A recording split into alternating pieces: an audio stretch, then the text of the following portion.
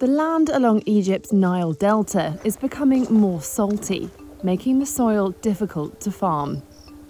Imad Attia Ramadan used to grow tomatoes on his plot on the edge of the Egyptian city of Damietta. These days, he plants rice instead. Ramadan is one of tens of thousands of farmers racing to adapt to encroaching salinity in the Nile Delta, caused partly by climate change that has raised sea levels. هي السنتين اللي فاتوا كل سنه بتزداد، فانا السنه دي انا ما كنتش بزرع رز، فقمت زرع رز السنه دي عشان ايه؟ اخر ما زهقت بقى قلت عشان احلي الارض بس. يعني انا زهقت ملوحه وطرد ملوحه وكلام من ده، فقلت ازرع السنه دي رز.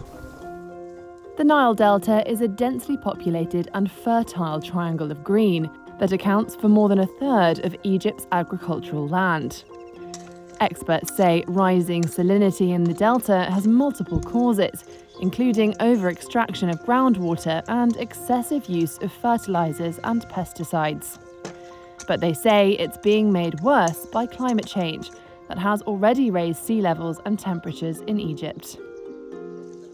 Local farmers have several options for adaptation. They range from creating raised beds to improving irrigation efficiency and drainage to planting new crops.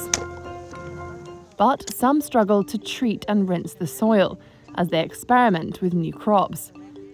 Irregular rainfall and a lack of fresh water for irrigation don't help, and hotter temperatures every year accelerate evaporation, further concentrating the salt. Farm manager Hossam El-Azabawi says soil salinity can cut yields in half for even the most resistant of crops. This year, he has experimented with a new strain of rice that gives an 18% higher yield. بالنسبة للرز هنا احنا برضو عملنا صنفين رز. ده الصنف المفروض ده اسمه سخا سوبر 300، ده صنف جديد. المفروض ان هو مقاوم للملوحة، استهلاكه للمية اقل، استهلاكه للأسمدة اقل. وده سخا 108 ده بيجود معانا السنة اللي فاتت كان جايب 5 طن الا ربع و4 طن ونص، محصوله كويس. Globally, Egypt is the fifth most vulnerable country to the economic impact of sea level rise on cities. That's according to a World Bank report published in November 2022. Sea levels have been rising by 3.2 millimetres annually since 2012 in the country. Experts at the United Nations Food and Agriculture Organization say that will likely push the line of salinity down deeper into the delta. A study published in 2021 calculated that 60% of a 450-kilometre square area in the northeast of the delta would be negatively affected by rising groundwater linked to sea level rise by the end of the century. For now, farmers like Ramadan and El-Azabawi are continuing to find new ways to adapt.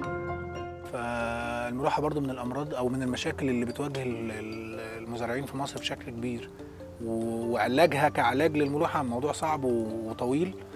اللي زي ما بيقولوا المعالجات الملوحة دي مسكنات، بتبقى شغل بس بيدي تأثيرها في وقت الري فقط لا غير. يعني بس بتخلي البيئة حوالين الجذور في وقت الري بس شوية العناصر شوية البيئة سهلة الامتصاص، إنما بعيد عن كده مفيش علاج جذري للملوحة سريع أو حل جذري سريع، لا بتاخد شغل كتير ومحتاجة شغل كتير ومصاريف كتير عشان تتعالج.